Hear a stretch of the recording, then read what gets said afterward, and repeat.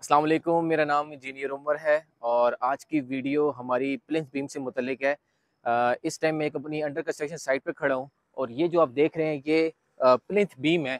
Plinth beam जो हमने ये डाला है ये 1 फुट इसकी हाइट है और 9 इंच इसकी चौड़ाई है। इसकी इम्पोर्टेंस क्या है ये आज की वीडियो में मैं आपको बताऊँगा। इस टाइम जो है इस्लामाबाद, रावलपिंडी ये पूरा एरिया जो है अर्थक्वेक के ज़ोन 2B में आता है, जहाँ पे ज़लज़ले ज़्यादा आते हैं। तो इसलिए ये जो स्ट्रक्चरल यहाँ की ड्राइंग्स बनती हैं वहाँ पे प्लिंथ बीम देना ज़रूरी है। लेकिन अगर आप लाहौर में या सरगोदा में वहाँ पर कहीं बना रहे हैं तो वहाँ पे डीपीसी भी चल सकती है।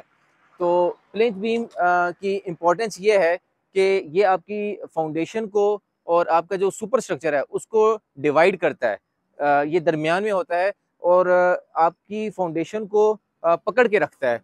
फॉर एग्जांपल अगर आपकी इस दीवार को सेटलमेंट होती है, ये बैठ जाती है, तो आपका जो ये ऊपर वाली बिल्डिंग है इसको ये बीम रोकेगा।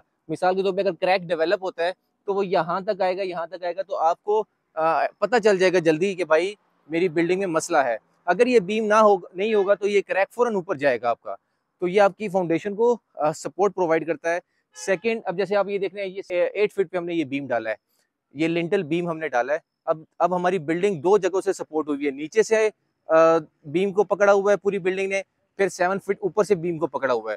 तो खुदा ना खास्ता अगर जल्जला आए या लोड हमारा ऊपर से ट्रांसफर हो स्लैब का या वॉल्स का, तो वो नीचे आके डिस्ट्रीब्यूट हो जाएगा, हमारी बिल्डिंग को कुछ भी नहीं होगा। अभी ये आप देख सकते हैं ये हमारी बाउंड्री वॉल है, वो हमारी मेन बिल्डिंग है।